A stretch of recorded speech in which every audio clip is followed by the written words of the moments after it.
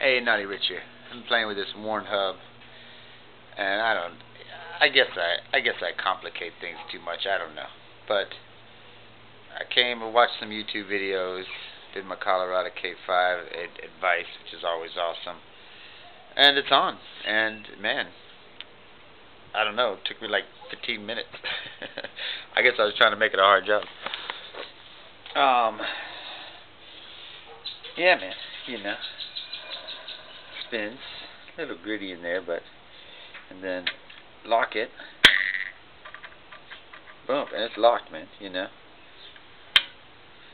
freewheeling. I guess I was thinking somehow this big spring right here was supposed to go in there. It doesn't go in there, so I was trying to do that. I didn't think this tiny little, I don't know if it'll focus on that, this tiny little thing, I didn't think that would make a difference. It does. Otherwise you can't put that little C-clip, this little dealie. You can't put this little dealie.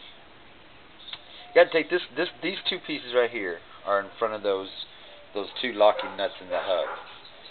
And I didn't think that little bitty amount of space was anything, so I left it on there. Well, that little bitty amount of space is something when you're talking about, because now you have to put this little C-clip on the front of the hub, and then you put that little chrome cap on top.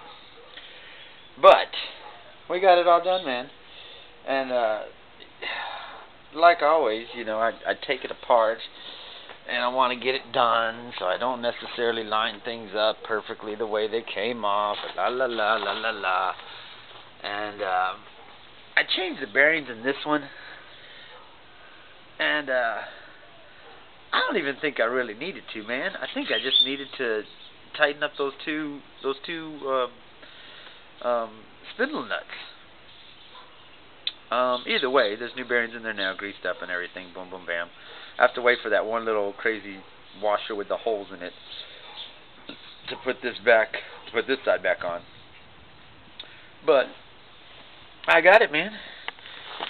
Woohoo! Got it. All right. Thanks, guys. Later.